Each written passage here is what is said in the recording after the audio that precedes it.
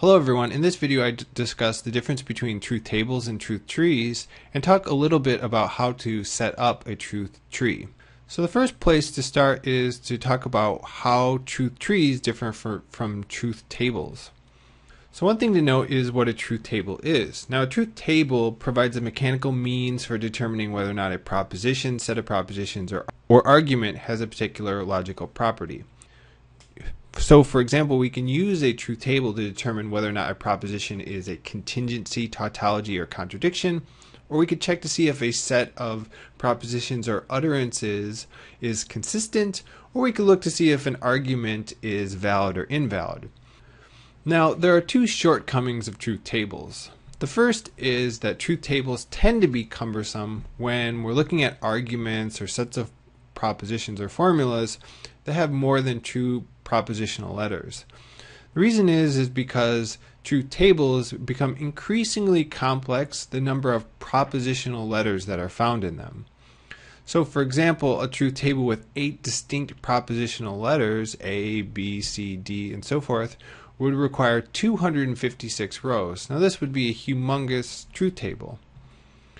Secondly, truth tables only work for logical languages that are truth functional. And so we won't be able to use truth tables to analyze logical languages that aren't truth functional.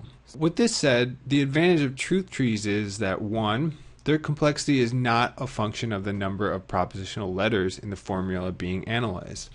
If we have 8 distinct propositional letters in a set of formulas, it won't be the case that we have this hugely complex truth tree.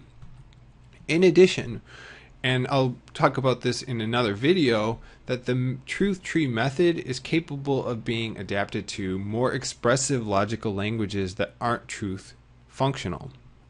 The next thing I want to discuss is how to set up a truth tree. So typically, truth trees begin with an initial setup involving 3 columns. The first column is a simple column for numbering. It's a column that we'll use to number each one of the formulas or propositions in the tree so we can refer back to it easily. The second column is for writing the propositions or stacking the propositions. These are where all the formulas are going to go in the truth tree. The third column, and this column is optional and won't necessarily be presented here, is for justifying each of the formulas or propositions. This column will indicate why a particular formula is on the line that it is. So let's take a quick illustration. Suppose we had the following 2 formulas or propositions, P wedge R and then also M wedge not P. So here are the 3 columns. The first column is simply numbering propositions that will be found in column 2, and column 2 consists of the formulas that we are putting into the truth tree. The third column is the justification of the formulas. It explains why those formulas are there.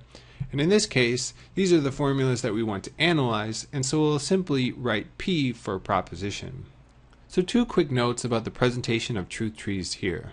In most introductory logic textbooks, there's special attention paid to the third column, which is the column for justification. In the presentation of the videos here, I won't pay too close attention to this third column, but I will state why each one of the formulas is on the line that it is.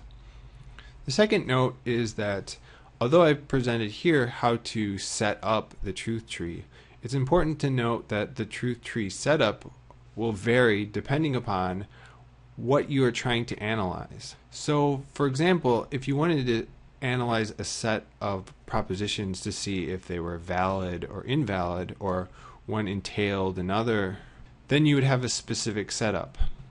The same thing is true for consistency and inconsistency. If you wanted to test a set of formulas to see if they're consistent or inconsistent, there's a specific setup, as well as equivalence and contingency, tautology, and contradiction.